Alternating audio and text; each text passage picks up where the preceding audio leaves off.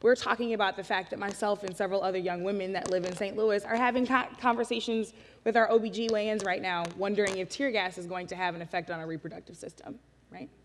We're talking about children and wondering if tear gas, and then, well, not if, how, tear gas, M16s, and the psychological and physical damage that they have endured on the streets of Ferguson and, quite frankly, on the streets of St. Louis, how that will affect their educational, employment, and college outcomes, right? So I want to just make sure that we are situating this in more than just an image on a screen, because this is real for you, right? I know this is real for everyone up here, and so I want to start off that way.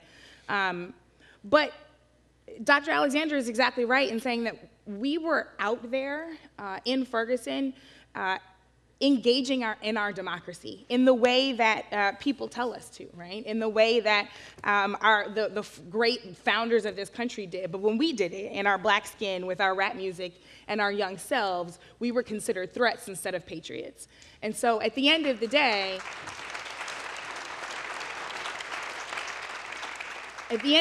it's about what the cops have, it's about what they do, but it's also about how American society draws up young people of color as people to be seen as enemy combatants instead of the full citizens that we are and the respect that we deserve.